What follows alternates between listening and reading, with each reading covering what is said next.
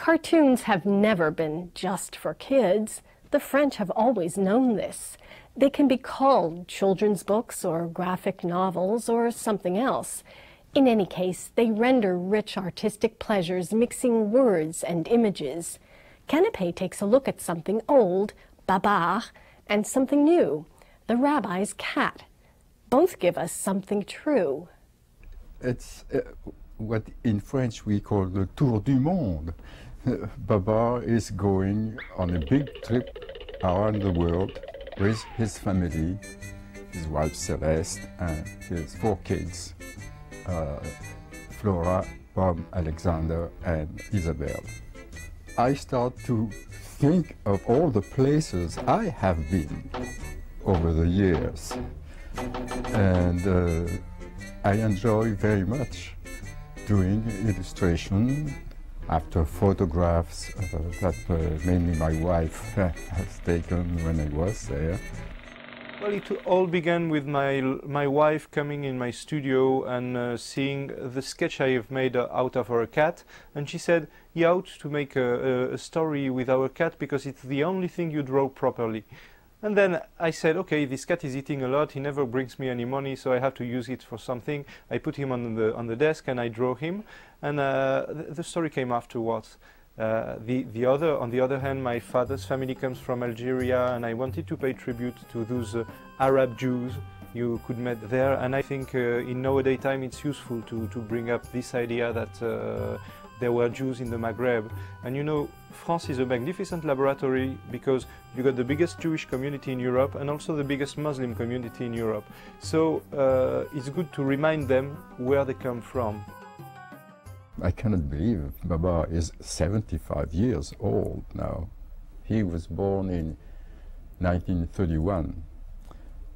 My father created the first book after a bed story from my mother, and that was a very exciting experience for him, and he went on, book one after the other for 7 years. The Rabbi's Cat is about a Jewish family that lives in Algeria in the 30s, and the hero is a cat. He has his beloved mistress, who is the daughter of the rabbi, and actually the cat eats a parrot and he gets to talk. And then the rabbi is worried, maybe he will say bad words to his daughter and he will push her to do immoral things. So he wants to take the cat away from his mistress. And the cat wants to prove he can be a nice boy. And he say, "But make me a Jew, so you'll be confident in me." And then the trouble begins. So Baba is going to Italy, that I always love, to Spain, Berlin, Moscow, and then Paris, Notre Dame, of course, where I was living until 1985, when I came to the States. India, where he meets some Asian elephant. And also Antarctic, with icebergs, where I haven't been myself. I went into this classroom in France and I had those 2 17-year-old beautiful Arab girls, and they came and they say, "At first we did not want to read your book because it was Jewish crap, and then we read it and it was magnificent because we discovered there were as many assholes in the Jewish family than in the Arab families." And I say, sometimes it's useful to show how it is inside a family, because many people, they don't know that the Jews from Algeria, they used to be so close to the Arabs in their language, in their way of cooking, and even in their way of praying sometimes. Those people have been living peacefully close to each other during a long time, not because of big mystical project, but because of the everyday life. Being a painter, I had also in mind the elephant, and I just start a new story, trying to be very faithful to the style of my father. And everybody was happy. The publisher was happy, and my mother was happy. And I went on and on like that for more than 50 years now.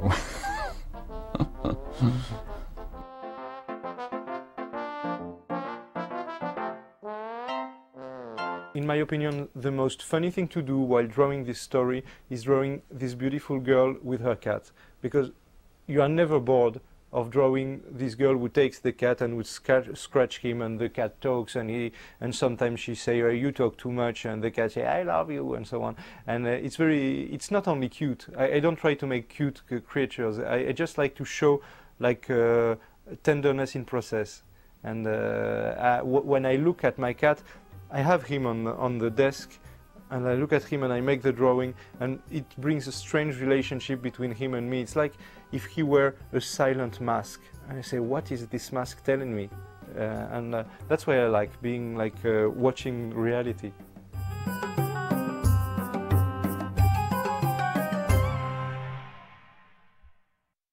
Has it got a beat? That used to be the question about American pop tunes. How many beats does it have? And why are they so infectious? Those are the better questions for the richesse of African music.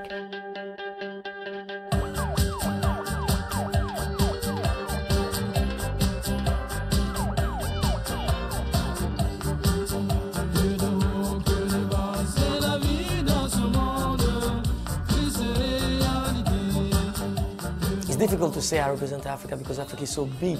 I'm one of the child from Africa, but I don't want to say I am. Quand on parle de paix, je pense que c'est la responsabilité de tout le monde de défendre la paix. If we would introduce ourselves to the American audience, we would say that Dollar J is the school of life, and we are the disciples in that school of life. Something happened to me one time. I wasn't riding in the Long Island Railroad. I fell out. I died. The experience I had was a dark pitch area, and I felt like I spoke to God. I used to be alone and to write what I think about things in this world. That was my manner to, I don't know, to be with myself.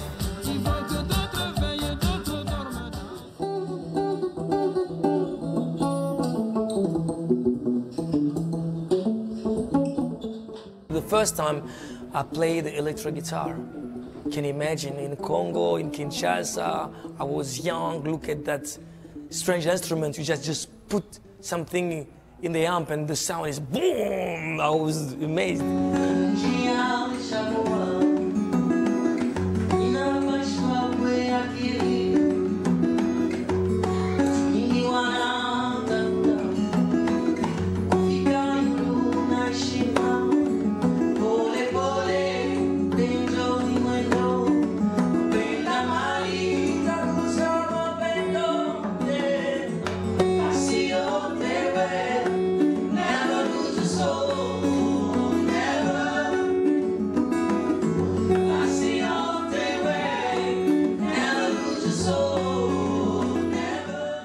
When I started 7 years ago with the first album, Munace, I didn't have any training. I never have been a part of a band, as in general artists used to, especially Malian artists. I'm not from a great family, I'm not from Wasilou. There's not a tradition of musical tradition or singing tradition in my family at all. I'm the only person who sing.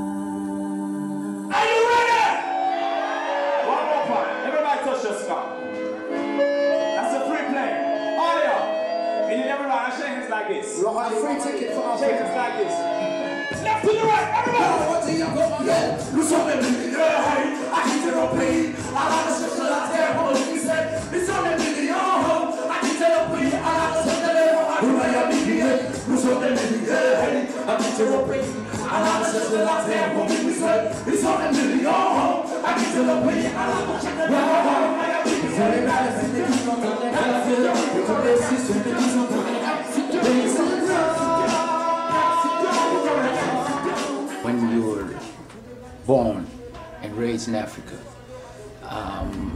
for example, in a society where you have over 25 ethnic groups, you can't afford to focus only on the American rap.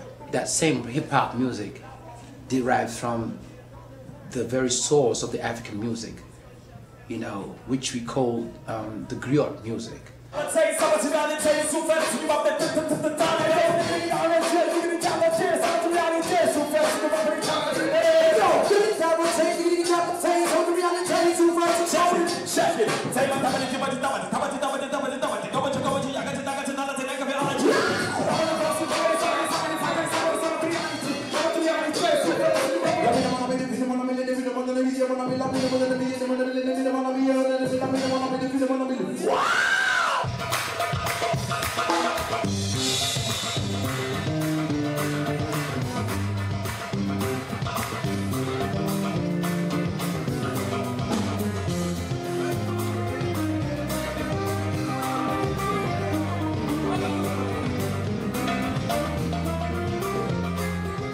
The life of musician in Algeria, it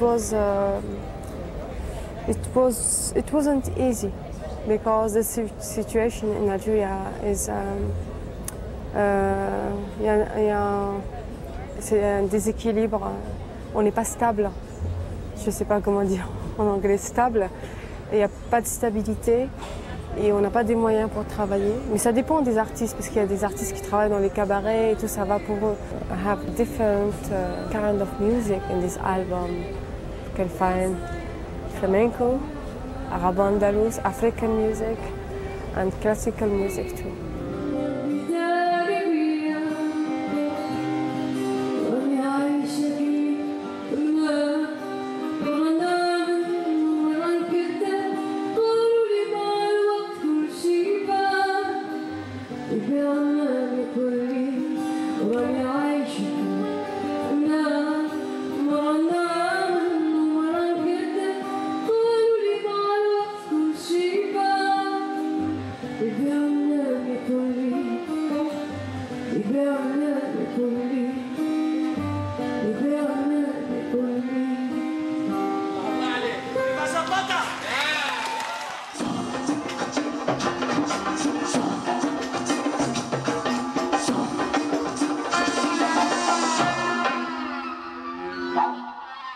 I was considered a pioneer of the whole house music movement.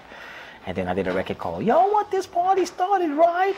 Which became a huge record and did like 1 million copies. From that point on, I went around the world touring, which what helped me, actually led me to Tunisia, which is where I learned about the chanting and stuff like that.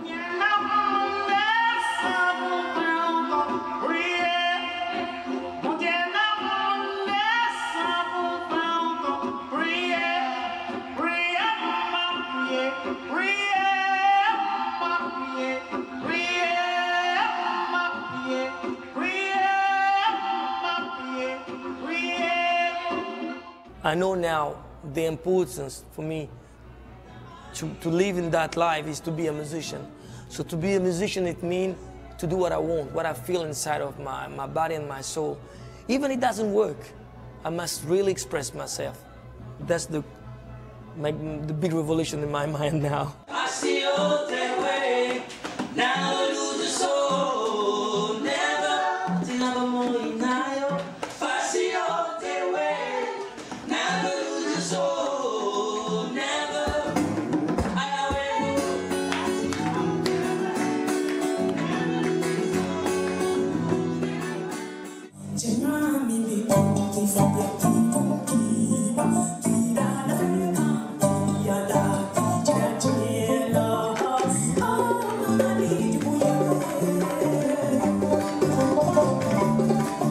I need to work with the others and to understand what is music for the others also, and to share some experiences and some different way of thinking and doing things.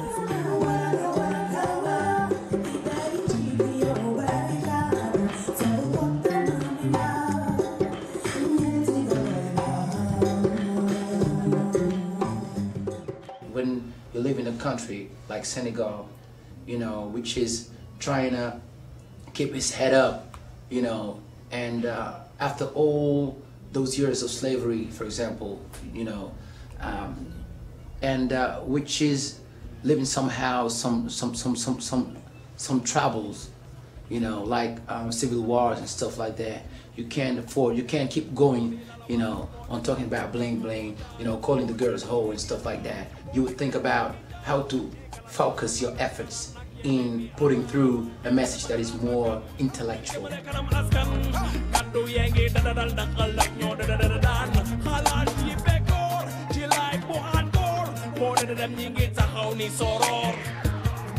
They call me Earthman, and the name was given to me when I was in Tunisia. And they gave me the name because when I went out there, I got into a chanting circle, and I started chanting with them. And my vocals was reaching some incredible octaves, and one of the Tunisians called me Earthman.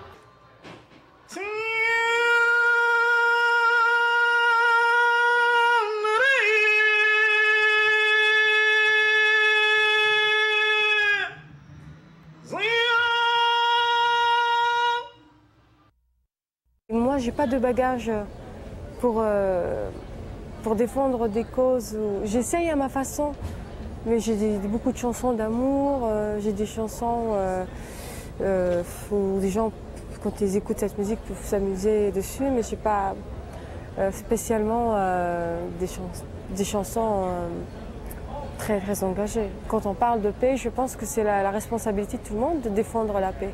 I think I just try to give my drop in the ocean. You know, Africa is so big, but I just bring my drop. Every single breath we learn, and we try to bring out the lessons we've got from this life that we're living in.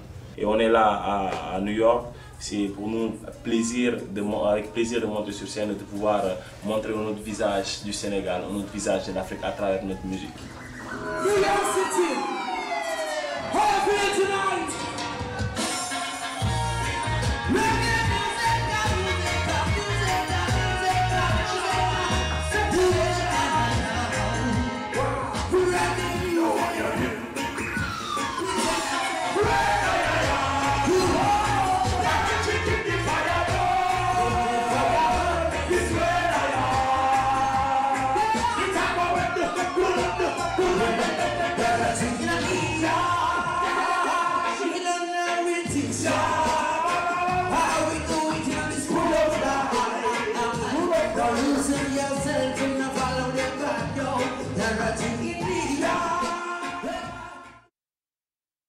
Perhaps only the Academy Awards outrank the Cannes Film Festival in worldwide press attention. But there is a big difference. In Cannes, the Hollywood movies are the foreign films. Each May, filmmakers, critics, producers, journalists, and fans from around the world flock to the French Riviera for an international cinematic feast. Canape joined the flock this year and gives a peek of things to come.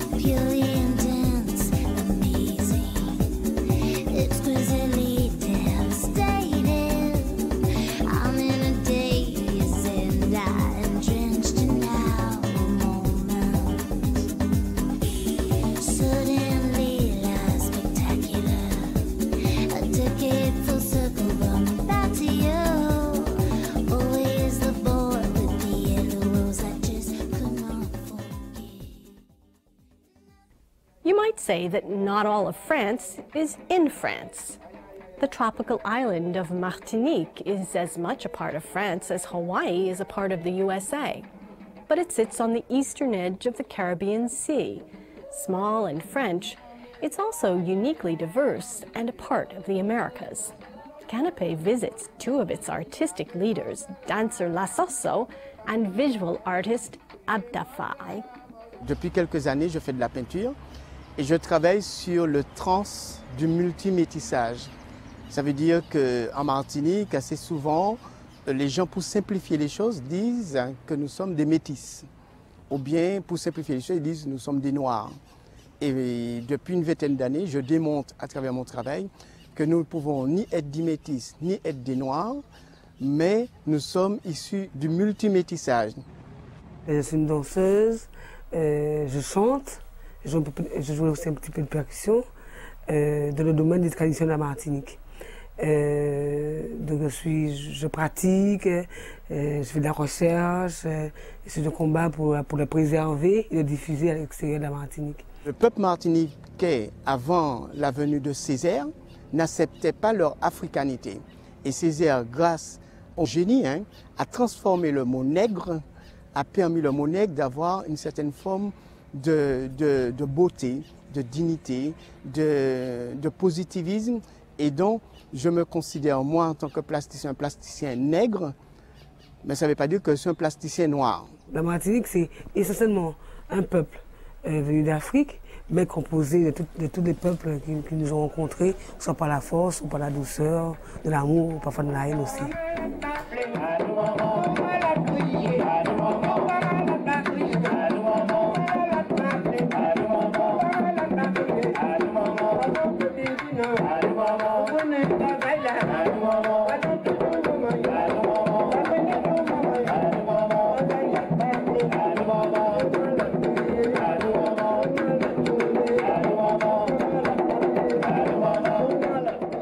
J'ai commencé par la danse. J'ai fait de la danse traditionnelle, la danse contemporaine. La peinture me permettait de me retrouver moi. Ça veut dire que avec la danse, je faisais toutes les techniques, tout ce qu'on me demandait, mais je ne faisais pas ce qui était à l'intérieur de moi. Et la peinture m'a permis de retrouver ce moi-là. Et au fur et à mesure, le feu de la peinture est entré à récupérer toute l'énergie de la danse. Et depuis une vingtaine d'années, je fais de la peinture. La colonisation française qui a tout fait pour qu'on rejette ce d'où on venait, ce qu'on était vraiment, pour nous calquer sur l'Occident, sur l'occidental. Et il y a eu un combat des gens avant moi, et nous-mêmes aussi, de notre génération, pour dire non, voilà ce qu'on est, et on revendique cela, et on veut que ça soit porteur de quelque chose, porteur de la création. Même les jeunes rappeurs d'aujourd'hui prennent naissance dans la musique du terroir, dans l'art du terroir. Il y a un conteur, il y a un maître de cérémonie qui est un conteur chez nous. C'est celui qui dit un petit peu les choses, celui qui est un petit peu avec le public, qui dit au public voilà ce qui se passe. Le public est aussi participant. Le public n'est pas seulement à cette me regarder, parce que dans la culture afro-martiniquaise, c'est le cercle. C'est les gens qui sont au milieu, qui sont les pratiquants sont au milieu, mais les gens qui sont autour sont aussi des participants, donc le public. Donc il nous faut le compteur. Alors le compteur, il est là pour dire « cric, et crac !»« cric !» Les gens répondent « crac !» Ce soir vous êtes là, Bibi King, c'est parce que vous voyez la Martinique. C'est où la Martinique ? Cric !» Les gens répondent « crac !» Donc il y aura cette chose-là. Et après ça, il y a moi, je vais danser en soliste. « Moi pas t'es là, moi arrivé. Soit là, ok, t'es dans belle bagaille, mon Dieu. » C'est comme ça, je dis, j'étais pas là, je suis arrivé maintenant. Ce soir, vous allez voir des belles choses. Moi, j'ai toujours pensé, quand j'étais plus jeune, que j'allais mourir à 30 ans. Parce que je disais que tous les grands hommes, mouraient à 30 ans. Et à partir de 30 ans, quand j'ai vu 30 ans, une journée, j'étais vivant, je me suis dit que chaque jour, pour moi, c'est du bonus. Alors, chaque fois que je me réveille le matin, c'est comme un leitmotiv. Pour moi, je dois manger tout ce que je peux manger au niveau des secondes, des millièmes, pour que je sois heureux. Les moments qui me font le plus plaisir, c'est la liberté. La liberté d'entreprendre, la liberté de faire, la liberté de dire non, la liberté de manger, de boire, parce qu'on se rend compte que plus la moitié de la population n'a pas cette liberté-là. Alors je me dis que j'ai beaucoup de chance, alors je ne dois pas l'hypothéquer.